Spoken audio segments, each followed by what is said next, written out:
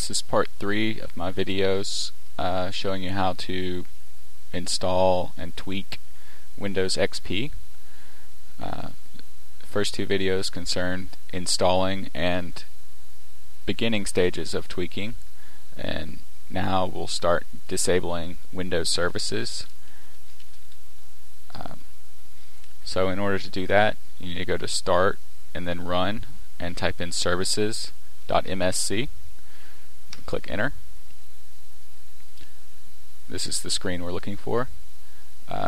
Now Windows XP ships with a bunch of services that most home users will never use and can actually open you up to some vulnerabilities.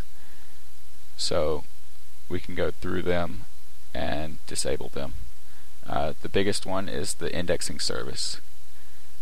This uses the most resources, and unless you're searching for files on your computer dozens or 100 times a day, it really is not worth running.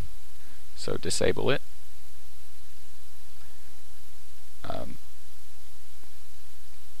The next one is Print Spooler. If you don't have a printer hooked up to your computer, there's no reason to run the Print Spooler service. So to disable a service, you right click on it, go to Properties, and this drop down menu, set it to Disabled, and then it sets it to Disabled. If it's running, it'll still be running. You don't need to stop them right now, because you can just reboot and they won't run the next time your computer boots up. Okay. After the Print Spooler, going down the line, can turn off the remote registry. This is a pretty big security hole, and no home user will ever use the remote registry. So set it to Disabled.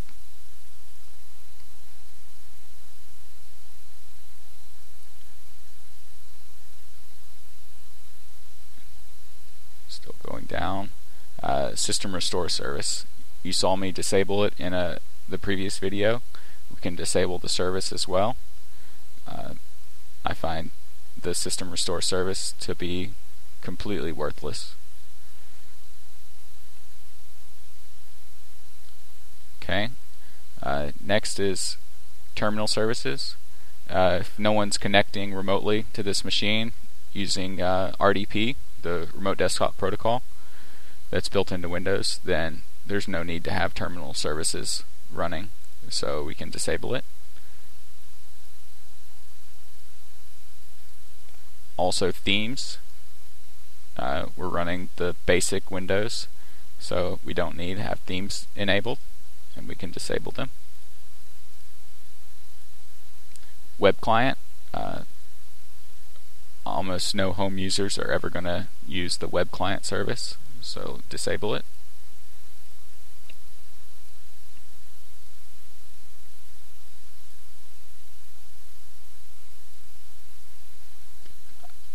Now on this computer it's always hardwired, so I don't need to use the wireless 0 configuration, so I'll disable it.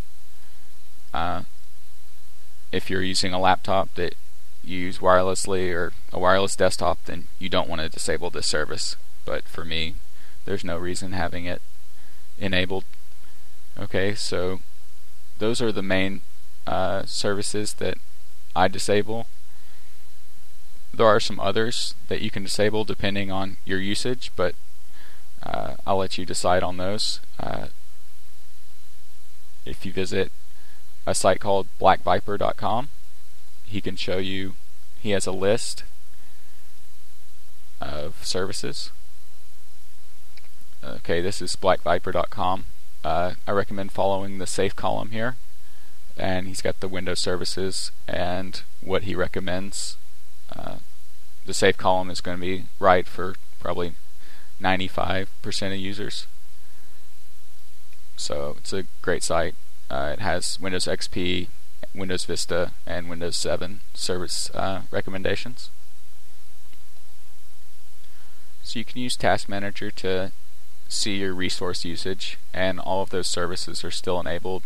You can see we're using 112 megabytes, and we'll see how it changes when we restart and all those services become disabled.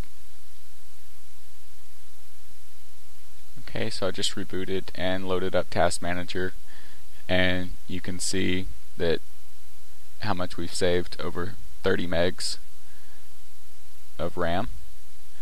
So it's a pretty big improvement for just disabling Windows services. And you've also made your computer more secure as well.